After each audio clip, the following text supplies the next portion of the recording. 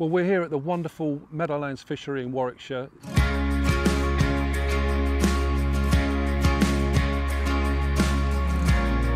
Went on to the method, had a few chucks on the method now, and bingo, decent feeling fish on here.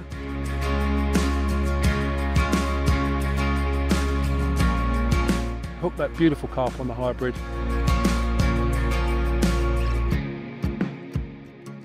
Definitely one of my favourite venues. I love these big open water venues where you've got lots of options in front of you. Got to be honest, I normally come here and fish the silverfish leagues this time of year. We're right in the middle of winter, obviously, and we're going to have a go for some winter carp today, so something a little bit different. I think with winter carping, it's important to think about the conditions leading up to when you're fishing. For example, if you had a nice strong southwesterly mild conditions, you could really attack the venue, start off attacking. You've got loads of open water here in front of us. It's a lovely winter's day today, but we've had loads and loads of rain over the last couple of days and this morning, and just literally a few days ago this lake was frozen, so I think it's going to be hard.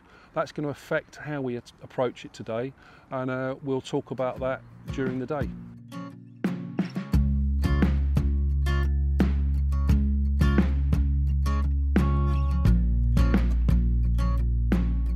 So as I said, the conditions are going to be tricky today. It's going to lead me into a more negative approach. I think we're going to have to search out where the fish are today. As I say, we've got lots of open water in front of us, and to me that means probably we're going to start on a bomb. A bomb means that I can cast around to different areas in the peg without actually putting, I don't really want dollops of feed going here, there and everywhere at this stage. If the carp start livening up and waking up, we can obviously start thinking about putting feed in. So I think initially I'm going to clip up on a couple of different lines, which I'll talk to you about that again in some detail in a little while, and just have a cast around the peg, probably 20-minute chucks, that type of thing. So leave it in a decent amount of time to start with, and we'll take it from there.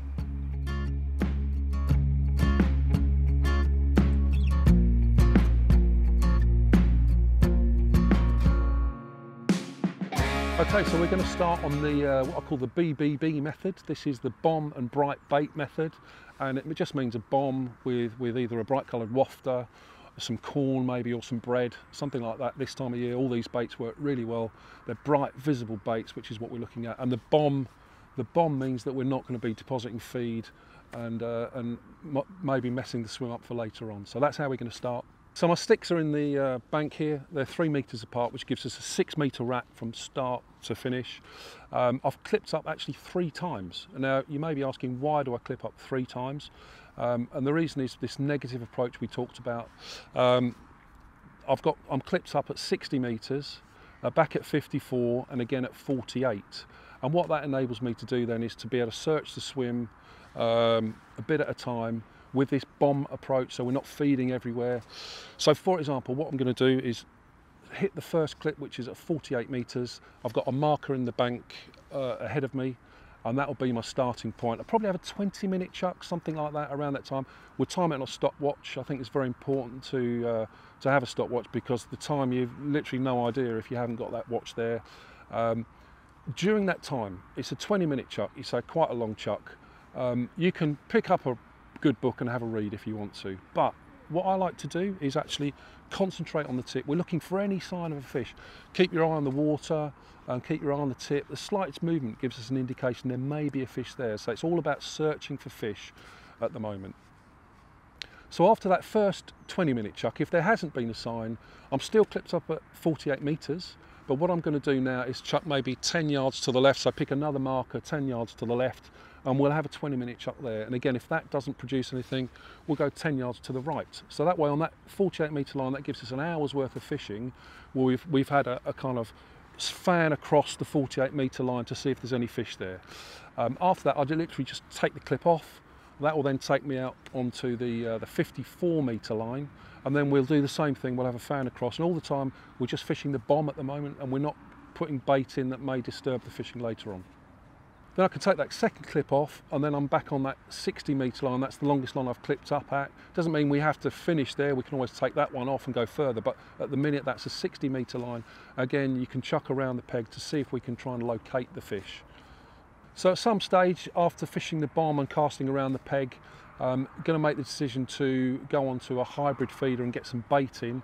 I've fished here plenty of times before, and it certainly seems when you get, even on these cold days, when you get into the middle part of the afternoon, the carp really wants something to home in on and mooch about over. So that's when I think we need to think about putting some bait into a hybrid feeder, and something a little bit different, not just necessarily the micros. I've got the micro mix here, which I'll put some shredded corn in, for example, which I think is a fantastic addition, a winter addition to your micro mix, which is on its own is fairly bland. I mean, you have to use fishery pellets here, like you do in lots of places, and it's just something to make them a little bit different. You can add flavours, you can add different colour pellets, and something, as I say, I like to do is to shred some corn up with a bait chopper and put some fine flecks of corn in there, and it really does look lovely.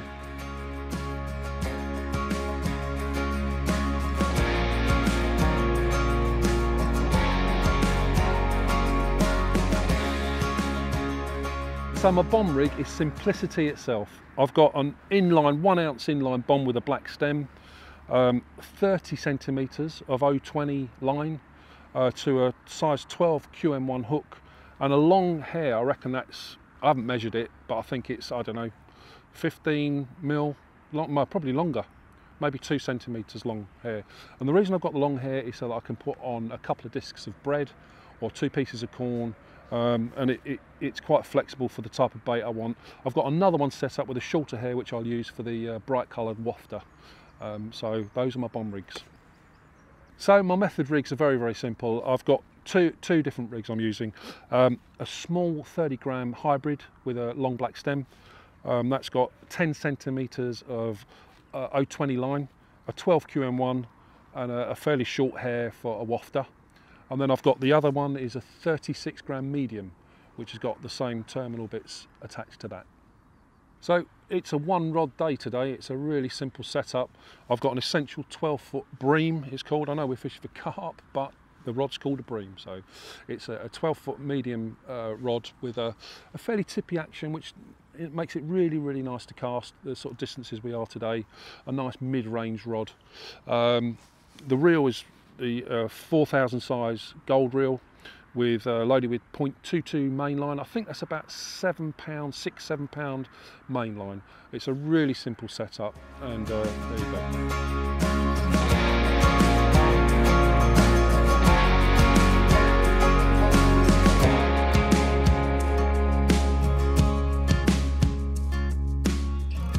Well, we came off the bomb, went on to the method, had a few chucks on the method now, and bingo, seems to have had the right result.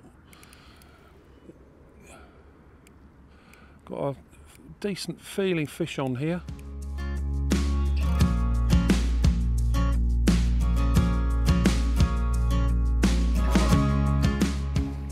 There we go, what a beauty. That's what we came for.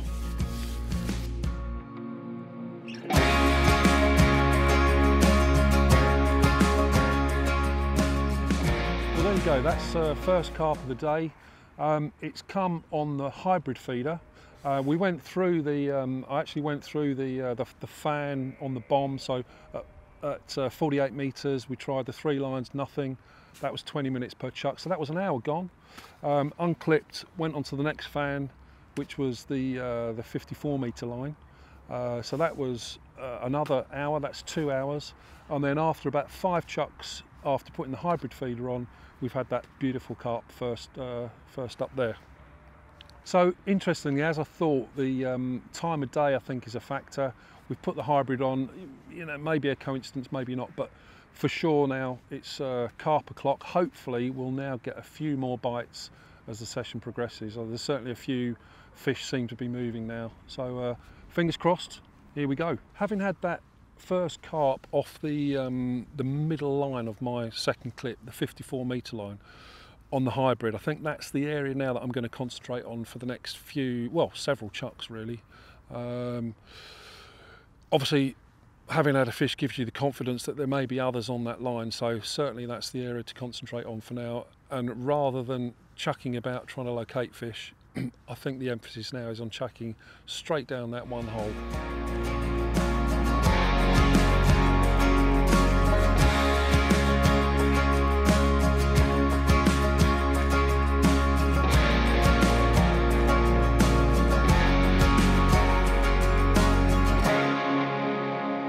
Well, as predicted, that was a grueler today.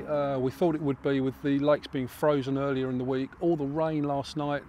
But I think it vindicated the decision to go negative, super negative at the start. Yeah, I had that bite on the hybrid, hooked that beautiful carp on the hybrid, and declared it's carp o'clock. It wasn't carp o'clock. I got that wrong. That was the only carp of the day, but what a beauty. Absolutely stunning fish. Had a few skimmers as well on the hybrid throughout the day, probably 6 or 7 skimmers. All in all, a cracking winter's day fishing at a beautiful fishery here at Meadowlands.